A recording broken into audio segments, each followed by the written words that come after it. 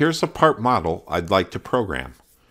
But I'd also like to use several different strategies on the different cavities in this part.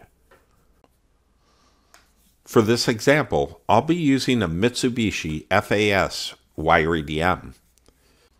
And if I go to the SOLIDWORKS task pane, under Appearances, you can see here that I've already installed the user technology library for the various EDM machines.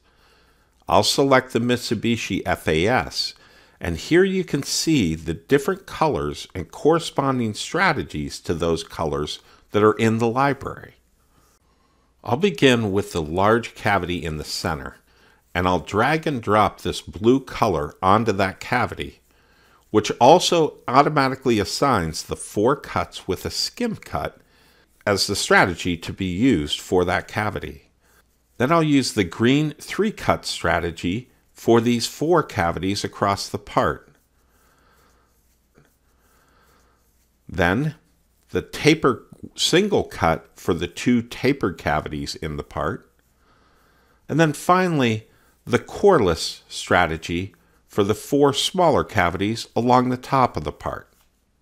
Next, I'll go to the EDM plane and make sure the Find Use Type checkbox is selected. There we go. And now I'll go ahead and run automatic feature recognition to recognize all of the machinable features on the part. All the machinable features have been found, and notice how the correct machining strategy has been selected for each of the features based on the color coding that I used in order to designate the desired strategies. Now I can go ahead and rebuild all the toolpaths. If I zoom up here, you can see the toolpaths have been created on each of the cavities. I'll go ahead and run simulation now, and we'll be able to simulate the machining of the part. Notice how quickly and easily I was able to create all those toolpaths and get exactly the strategies that I wanted on each of the cavities in the part.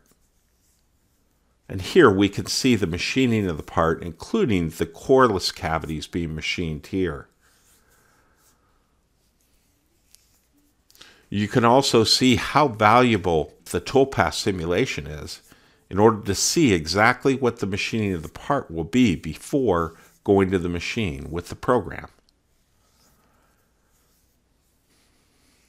This new feature recognition with color coding is a great new feature and a real time saver.